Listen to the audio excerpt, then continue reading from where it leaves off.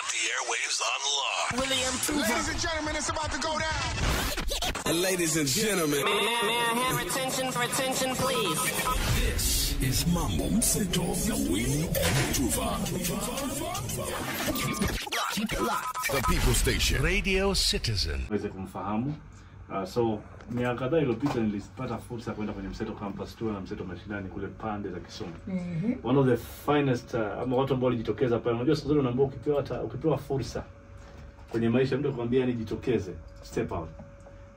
Huyu ni mmoja kati ya wale watu ambao walijitokeza na ni kijana mdogo ambaye alitoka pale akiwa na umri mdogo sana. Nikampa platform akasikia Kenya nzima. Saizi I'm proud of him because he has made huge steps kwenye muziki na pia kwenye maisha. Ni kijana mdogo ambaye anafanya mambo makubwa sana ikiwa pamoja na kusaidia watu wengine. Mambo jitambulishe, karibu sana. Dogo Skillz, President of the African Child. Live on Mseto. Okay. President of the African Child. Why? Why are you the President of the African Child?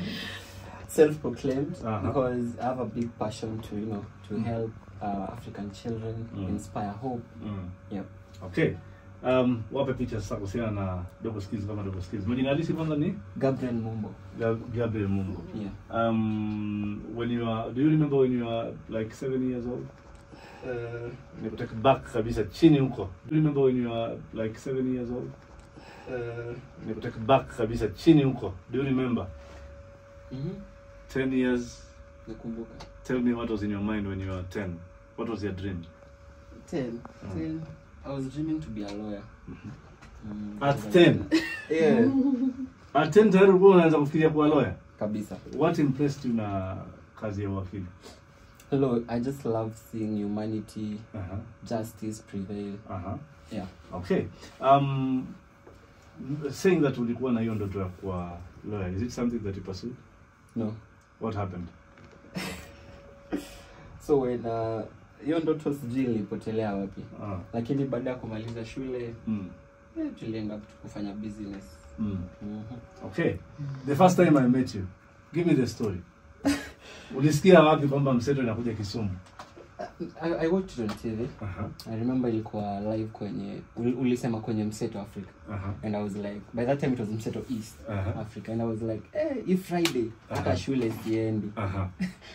So ilikuwa Friday niliacha shule. Haya. That day ukija hapo ulikuwa umeacha shule? Nilikuwa nimeacha shule. Because I was to come there asubuhi, at least, nione venye nitakufikia kabla hata setup ni nini.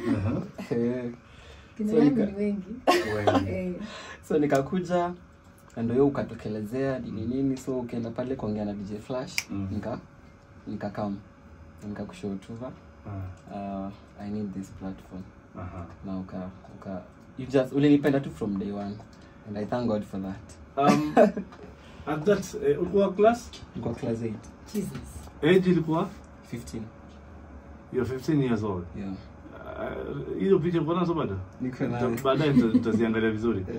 Nilipenda jinsi ambao ulikuwa una passion na kitu ambacho unakitaka. But ever since, it's been years. It's been several years since then. Na I'm so proud of you and what you've done. Thank you. Which is part of the story ambayo tutakuwa tunazungumzia, but kimziki naona umeingia na umekita. Sana. Dogo big, yani ni dogo mwenye mawazo big. Kitambo ulikuwa na dogo big zamani. Hiyo Kisumu. Have you ever met Dogo Big? Yeah, alikuwa kwa event yangu. By the time nilikuwa nafanya Peace Concert. You remember the Peace Festival? Yeah, alikam. Alikuja pale. Okay. Anyway, we'll talk about you baadaye, lakini tunachukua break kidogo msikilizaji. Kumbuka ni Dogo Skillz ndani ya nyumba. Feel free to interact kwenye mitandao ya kijamii. Of course, hashtag ni Mambo Mseto at Selia Mutabi, Mzazi Tuva, DJ Flash Kenya at Radio Citizen FM. Hiyo ndo anwani ambayo unafaa kuitumia. Kuna 5K? Yes. Ukiweza kutambia ni Mkenya gani?